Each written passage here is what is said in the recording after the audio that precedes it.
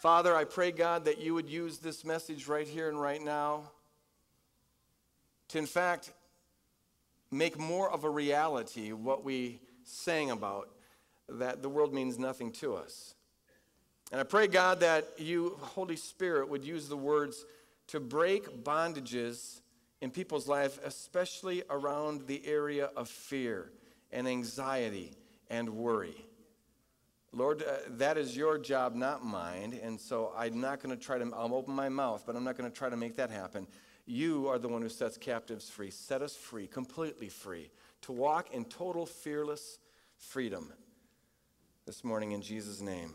Amen. Amen. Amen. We've been talking about the kingdom, the dome in which God is king. It's what this is all about.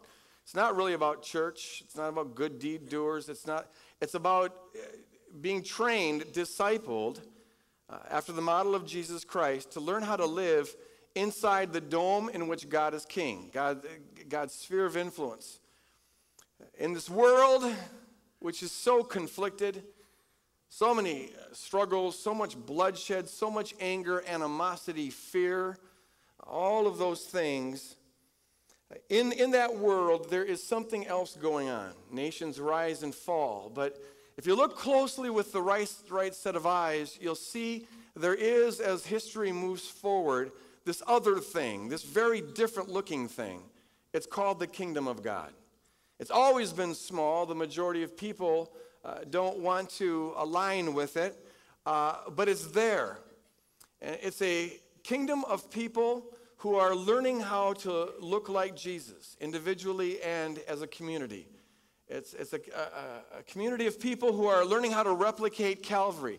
It's a community of people who don't think according to the world's common sense. Their hope is not in power over, their trust is in power under, and they live to that end. So what we're doing is talking about what is that dome in which God is king, what does it look like? And to develop the right set of eyes to see it. And so we've talked about kingdom-centeredness, kingdom single-mindedness, and a number of other things. This morning I want to talk about kingdom courage or kingdom fearlessness, because this also is an aspect of the kingdom. It's a topic that I think is especially important right now, because we live in a real fearful world, a real fearful environment. Especially here in America. I read one report that said that the level of general anxiety among average Americans is almost to the level it was. It hasn't been this high since the Cuban Missile Crisis in 1962. There's just this kind of pervasive anxiety, not just about national fear, but certainly including that. It didn't help when, we watch these debates, which are thankfully over, but the two candidates were going, against each other, and they both did a pretty good job of arguing that if the other guy gets elected, we're in deep trouble. Which to the thinking person, you walk away and you think, well, whoever gets elected, we're in deep trouble. That installs fear in people. I read an article in U.S. News and World Report that said that 49% of all Americans are afraid of, or have a fear of a cyber attack.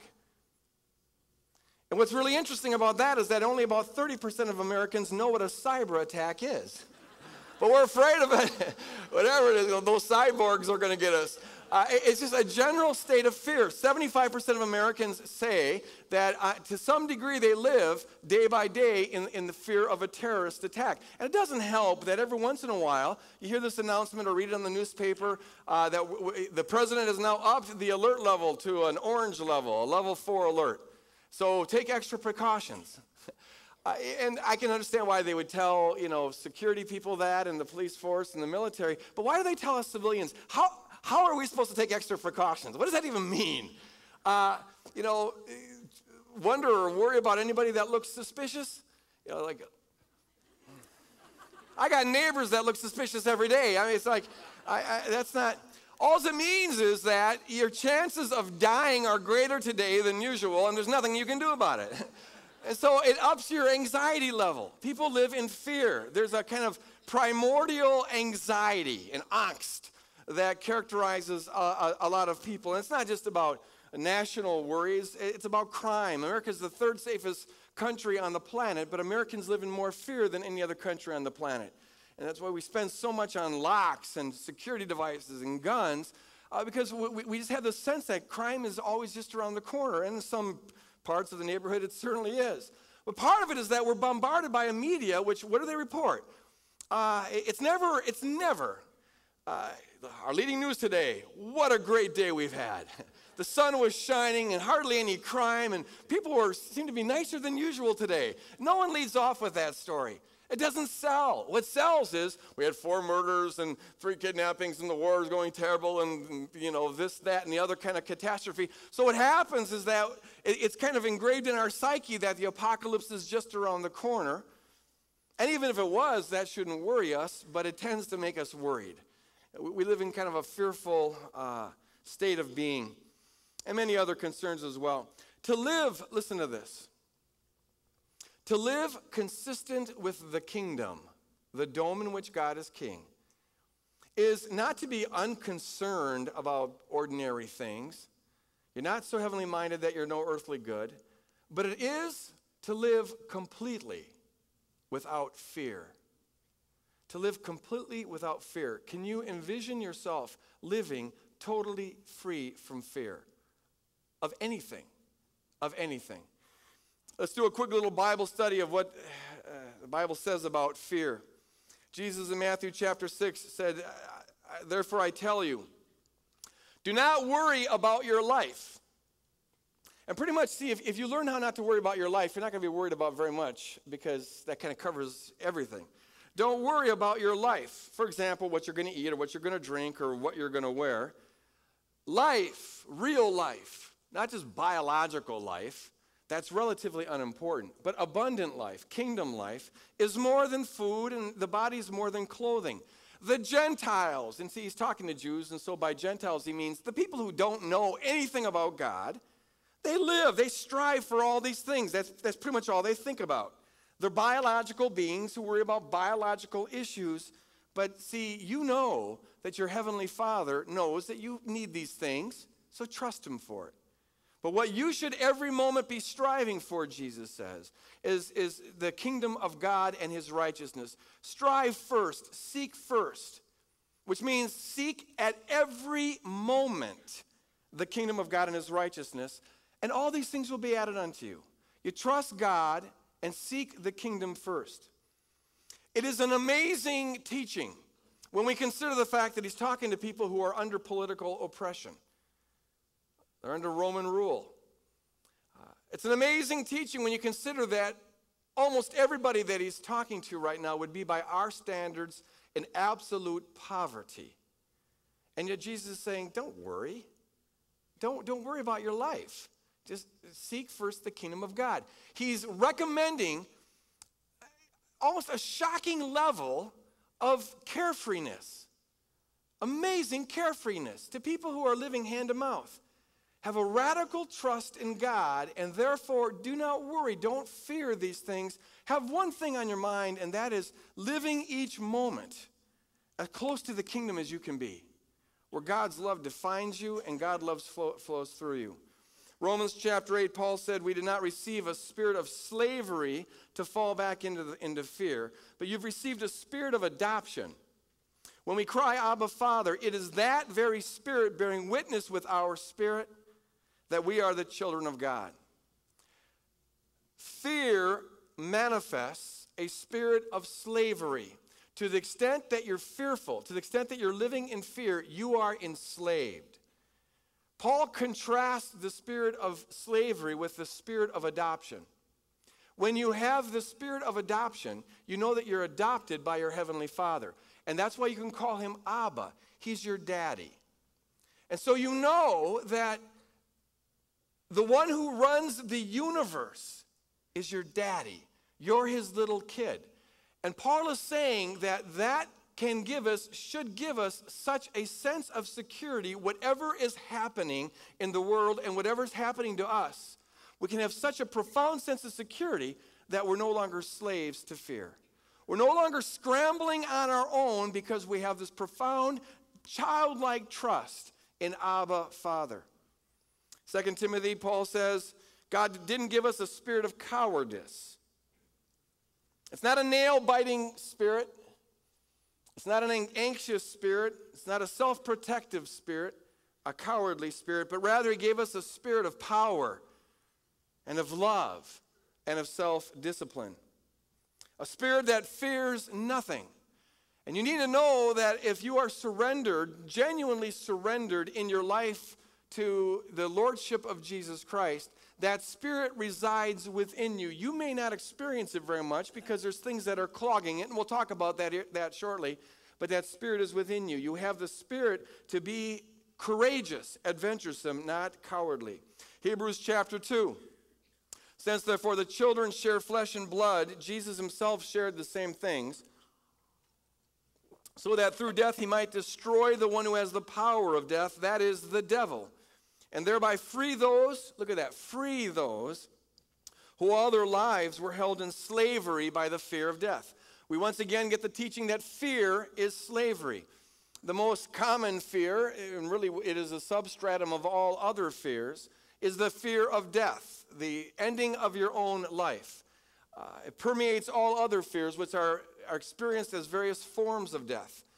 But when we understand that the one who holds the power of death has been defeated, then we are in a position to be completely free from the devil, completely free from the fear of the devil, completely free from the fear of death, and therefore completely free from the fear of anything, including hard circumstances. Peter says in 1 Peter chapter 3, even if you suffer for doing what is right, you are blessed. Abba, Father, is on the throne, and his promise to you is that he'll use your suffering for good. So you can still consider yourself blessed even when you're suffering, even when you suffer because you've done good things. So he says, don't fear. Don't fear what they fear. The they are the pagans, the people who don't know God, who don't live in the kingdom. Of course they fear many things. Suffering, they fear death, they fear loss, fear many things, but don't fear what they fear. And therefore, don't be intimidated by anything. In 1 John chapter 4, he says very plainly, there is no fear in love, but perfect love casts out fear. And Paul says, as we've seen many times in Ephesians chapter 5, be imitators of God. Live in love as Christ loved us and gave his life for us. We're to live in that love, which means we're to breathe that love, think that love, have our heartbeat beating that love. And insofar as we do that, put these two passages together here, we live without fear. Fear has no place where you're living in love. And yet many, many people live in fear. Let me give you a little story about fear. I think this is what all fear looks like. When I was a kid, I lived in Lansing, Michigan, from the ages of 3 to 7. And we had a newly blended family that was rather large and quite conflicted. And so my brother and I, our bedroom was the attic. They had to make the attic into our bedroom. So, it was one of those little bedrooms which are tiny and the ceiling goes like this, and you can't stand up too quickly or you bump your head, that kind of thing. And it was a good room for my brother and I, except when there were thunderstorms. It was something about that attic turned nightmarish when there was thunderstorms. You're right at the top of the house, close to the lightning. And the room turned into a den of monsters whenever there was a thunderstorm. We would hide underneath our blankets and peep out, and when the light would flash into the room, we'd always see monsters. And my brother and I would tell each other what monsters we're seeing, and I always saw them under his bed, and he saw them under my bed. And we talk ourselves into a state of terror. And I'd always want to run down and get Mom and Dad to chase away the monsters, but my brother was always too proud. He was 2 years older than me, and he was afraid to admit that he believed in monsters to anyone other than me. Now, there's one particular thunderstorm. It was the worst I remember, where it was so loud. I mean, the thunder would rock like the house. It would shake, and the lightning was just coming in so frequently. And there's an extraordinarily high number of monster sightings this particular night. And we were just terrified as we're like, do you see anything, Chris? Do you see anything, Greg? And hiding under the covers. Now, the trouble is we both had to go to the bathroom very, very bad. But we weren't going to get out of our covers to go. Eventually, the storm subsided a little bit. The thunder grew a little bit less loud and the lightning a little more infrequent. So my brother, being the older and the more courageous of the two, he decided he was going to make a run for it. My job was to keep a lookout and tell him if I had any monster sightings. So he runs out and goes to the bathroom. It's just outside, down the hall, a little ways from our attic. And everything's going well, except that I hear him scream to me at one point, "Greg, there's a monster trying to get out of the toilet." And he was serious. And what he was referring to there was, he says, the water's acting funny. Because if you get your water pressure from a water tower, sometimes during storms, have you ever had this happen? The toilet bowl kind of goes up and down. You ever see the water do that?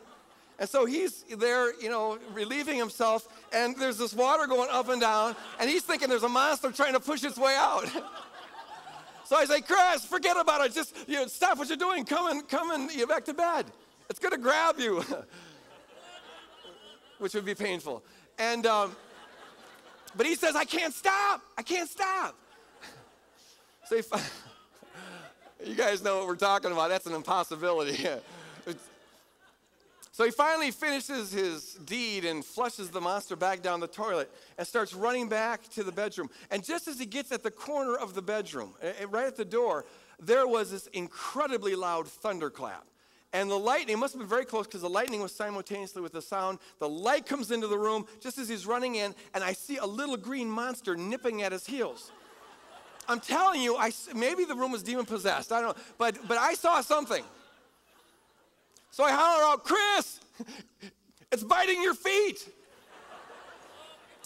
And Chris proceeded. He was always very athletic, but we can't document this, but he set a world record in long jumping. That moment, boom, he was there. From one end of the room to the other, I don't know how he did it, but he flew into the air, landed in the bed, wrapped himself up in covers. After that, I wasn't going to get out for the rest of the night. I don't care what happened, and so I proceeded to wet the bed. But now, see, we know that the monster wasn't real, and we know that it's a projection of our terrified psyche. And we also know that if there were monsters, security blankets wouldn't be much good. I always wondered about that. How come monsters can't get through the blankets? But they never could, so, ours is not the reason why. Ours is but to hide or die. So we would hide there. But I'm not sure, really, that we grow up all that much. Because it seems to me that we still run from monsters that are the creations of our own fears and hide under security blankets that we know don't really provide any security, but they make us feel a little bit better, but the fear goes on. Some are running from a monster of this national fear or personal injury, so they hide behind various blankets. But there's a multitude of other things that we run from. For example, some run from a monster of rejection. There you go. That's almost exactly what the monster that was chasing my brother looked like. A monster of rejection. They're afraid of being alone in life. And they're always running from it. They have an anxiety that people are going to leave them, people are going to hurt them, people are going to abandon them. And so they hide behind a blanket of strategies to try to keep people liking them.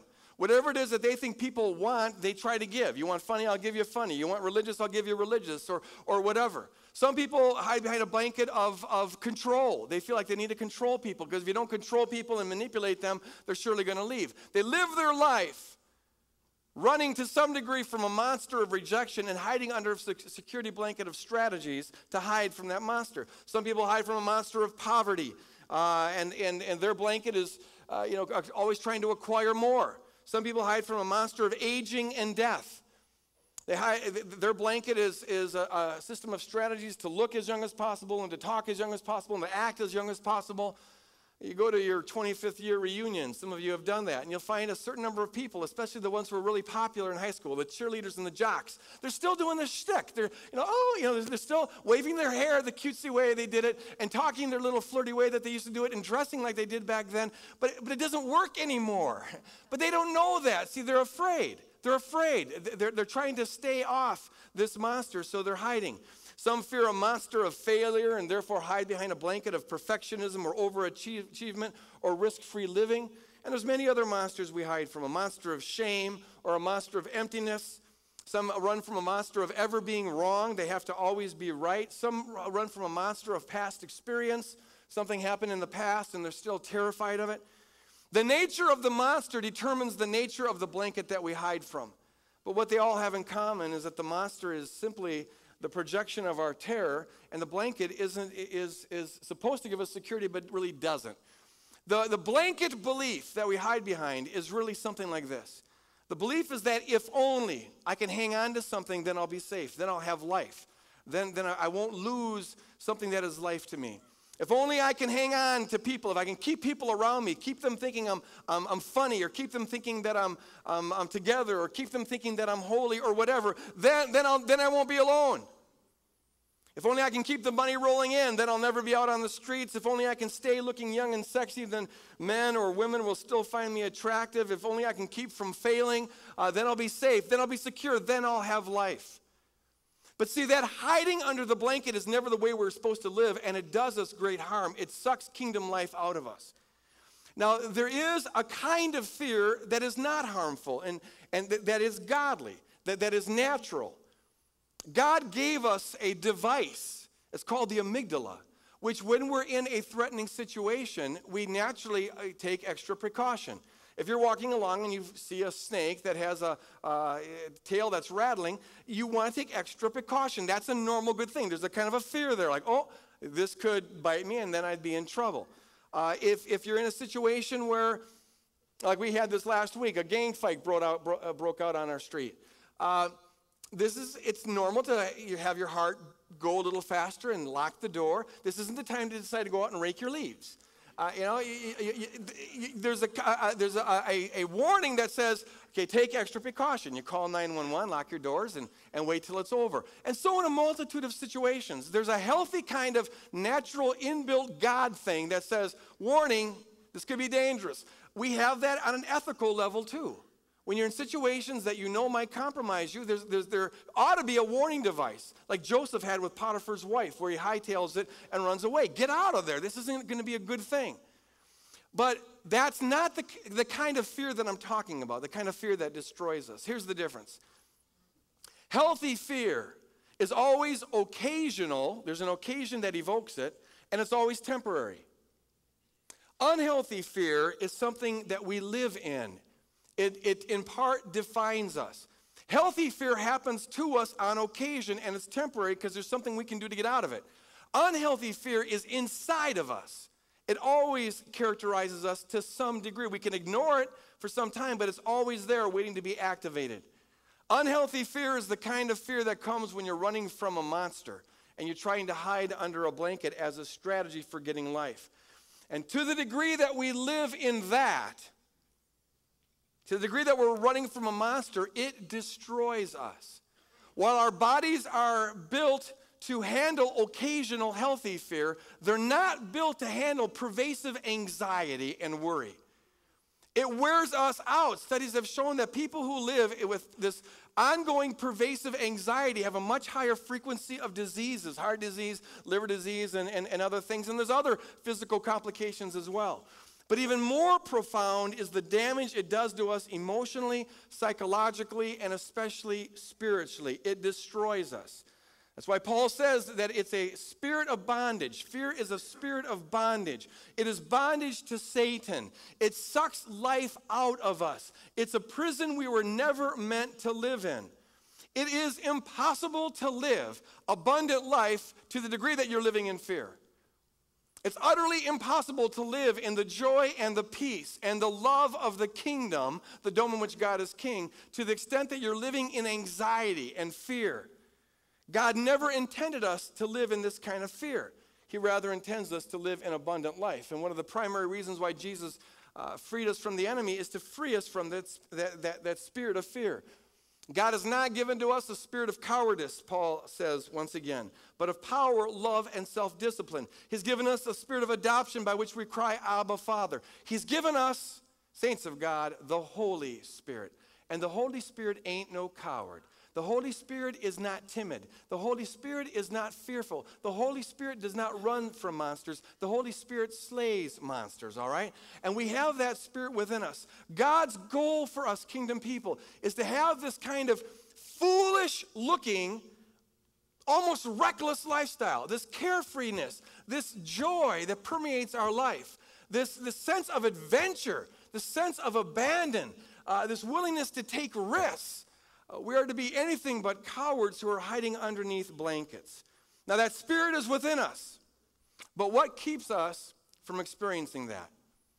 Another way of asking that is to ask this question: how does the devil kill, steal, and destroy the abundant life that Jesus came to give us? And here's how it works.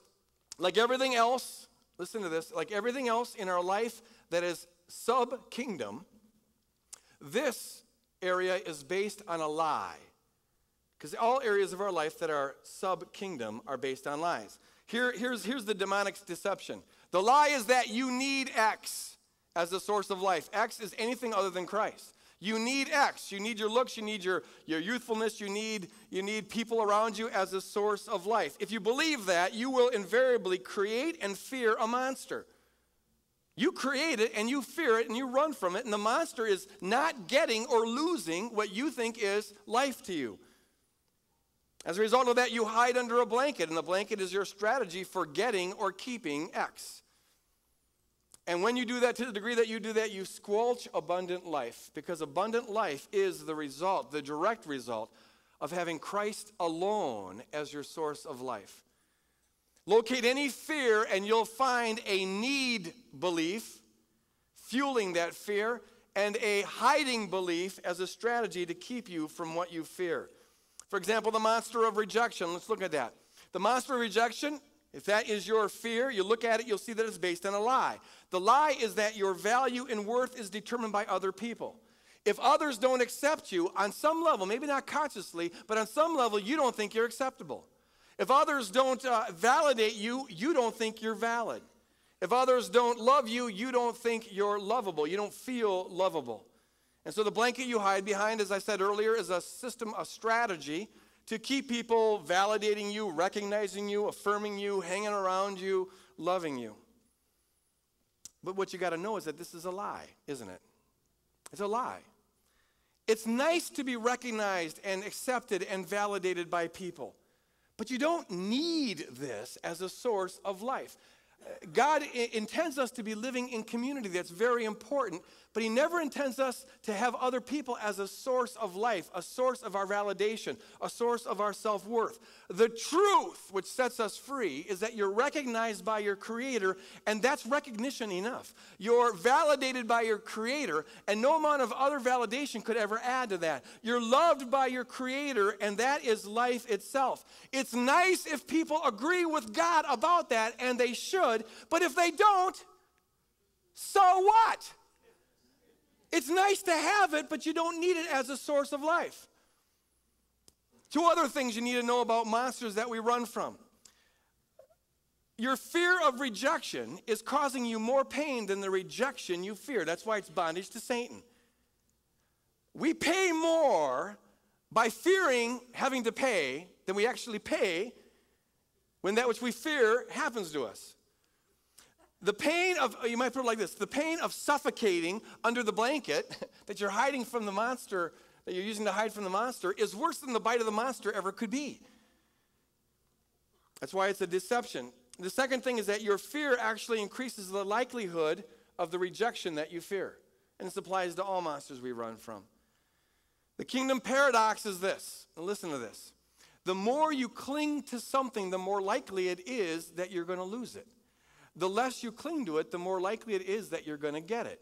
This is why Jesus said in Matthew 25, it doesn't make sense according to the world because all they know is clinging. But kingdom people need to know this principle. To those who have, more will be given, and they will have an abundance, even though they don't need it. From those who have nothing, even what they have will be taken. He's talking about the guy who hoarded the one talent that his boss had given him. He was afraid, so he clung to it, and so it was taken from him. Those people who took risks, they acquired more. God's mode of living is risk-free living. And when you don't fear losing it, you're more inclined to get it. People who live in the fear of rejection tend to make themselves the kind of people that others reject. They're too needy, they're too clingy, and so people tend to push them away. People who don't need other people as a source of life. You want people, you love people, but you don't need them as a source of life. They tend to have a kind of life that is attractive to other people. So precisely because they don't need it, they get it. The other folks, precisely because they need it, they tend not to get it. Fear is, to a large degree, this isn't a formula, but it's a principle. It is, to a large degree, a self-fulfilling prophecy. It goes counter the current of life. The way to be free from monsters is to wake up to the lie that's creating the monster and that we're running from. It's to grow up in Christ and realize there isn't any monster other than the one that you're creating by running from the supposed monster. You shall know the truth, and the truth shall set you free, Jesus said. When you know the truth, it sets you free from the fear of monsters. It's nice to have people accept you and love you and validate you.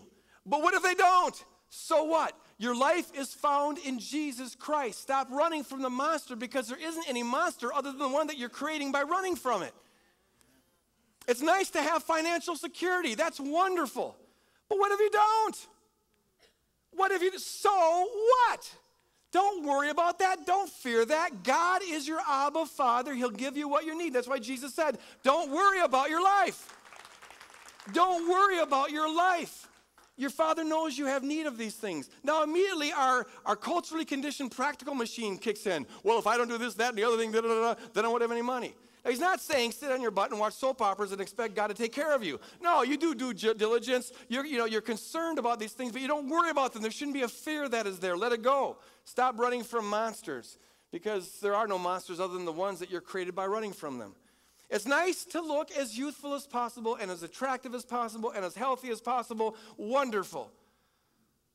But so what? So what if you don't? So what if you age?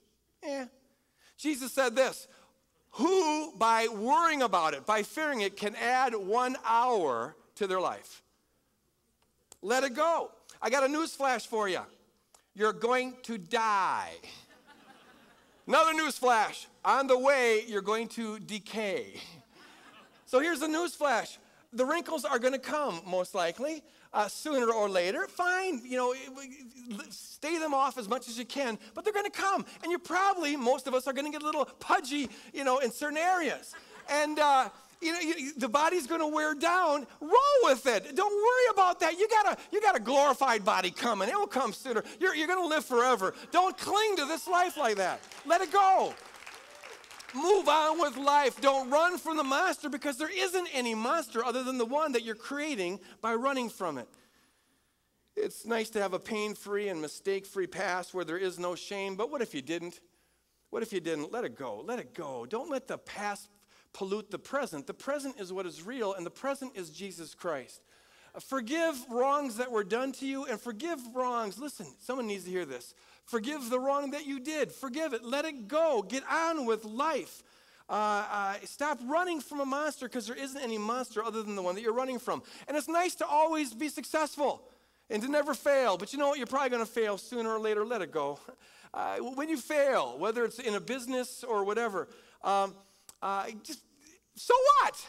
So what? Pick yourself up, dust your pants off, and get back in the game. Don't run from a monster of failure, because there isn't for the believer any monster to run from other than the one that you're creating by running from it. And it's nice if terrorists don't attack us, isn't it? That's a good day. That's a good day. And take whatever precautions we can take. That's normal. But you know what? We're going to die anyways. And so be concerned about that, but don't worry about it. Don't fear that. Don't let it put anxiety in your heart. That's actually why they're called terrorists, because they're going to do it. They want to install terror in you. Be above that. You get bombed, you get bombed. You go to heaven a little earlier than you thought. Okay, that's not the end of the world. Now, some people, here's a major monster, especially in religious circles. Yeah, but what about civilization? What about the world? What about democracy in America? We need to be worried about this. Do what you can, fine. But at some point, you're going to have to let God be God and let God run the universe and stop. Here's a tip that's worth the price of admission this morning. Don't take responsibility to manage the flow of history. All right? It's just not a good job description for a human being. You'll be living, that's a terrible monster to run from, the monster of world problems. And you're supposed to fix the world problems. You know what? Short of Jesus Christ, there's no fixing the world problems. You can work around them more or less, but look the world's not going to end before God decides it's supposed to end, all right? And when it ends, he's going to set up a new heavens and a new earth, and there won't be any terrorists there. So think about that and relax, chill a little bit, let it go. Get the peace that passes understanding.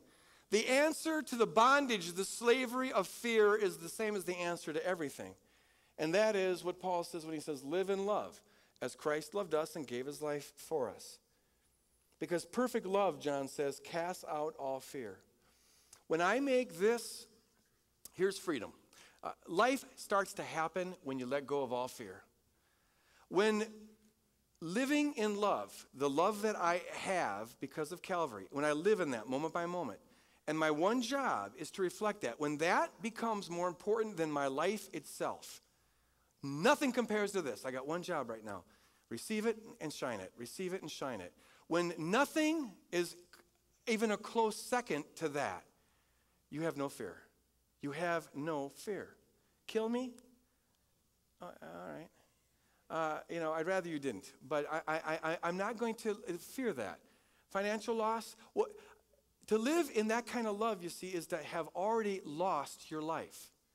Life as it's defined in this world, because life as defined in this world is me, hanging on to self. To the degree that you're hanging on to self, you're going to fear losing self and fear losing all that is dear to you. Live in love as Christ loved us and gave his life for us. And you'll find that fear, those monsters, turn around and look at the monster and you'll see, you know what, there ain't no monster. The only monster was the one that you were creating by running from a monster. He died and called us to live in total freedom. I want to end in prayer, and then, and as I do so, I'd like to ask the prayer team to come up here. And if you would like to receive prayer for anything, and maybe it's a bondage of fear, anxiety, don't walk out with that anxiety. Or if you just want to stay for a little bit and just receive this, just let this message soak in, then do that. If you're here this morning and you've never joined the kingdom by surrendering your life to Jesus Christ, and you've counted the costs and you've decided you want to do that, because that's where life is found, I encourage you to come forward, and up here to my right and your left, there'll be a person who will explain to you how easy it is to get started on this kingdom walk. Can we stand and just close in prayer? Father, I thank you for total freedom. I thank you for total freedom. Freedom from all fear. Freedom from the slavery of the enemy. Father, I pray, Holy Spirit, right now, would you, Lord, this is such a waste of time if this is just words. Lord, bring the reality of what your word says into our hearts and into our lives right now. Holy Spirit, help us all right now, individually and together, receive the freedom from fear. Receive the freedom from fear. Lord, help us right now to be unconditionally open to receiving the spirit of adoption, whereby we know you as Abba Father. Help us, Lord God, to receive the spirit of faith right now, which causes us to trust in you for all things, in a childlike, innocent kind of way. Father, help us right now to let go of our life, to die right now, and then to experience the real life, the abundant life, the courageous life, the adventuresome life that you called for us to have. Holy Spirit, be working on us. And as we go out of here, I pray, Lord God, that you make us shine with that adventuresome, carefree, dancing spirit, that we're still somewhat concerned about things in the world, but we never fear them, Lord. Let it be real. Let it be real. In Jesus' name we pray. And all God's people said one more time, Amen. Amen. Go out fearlessly.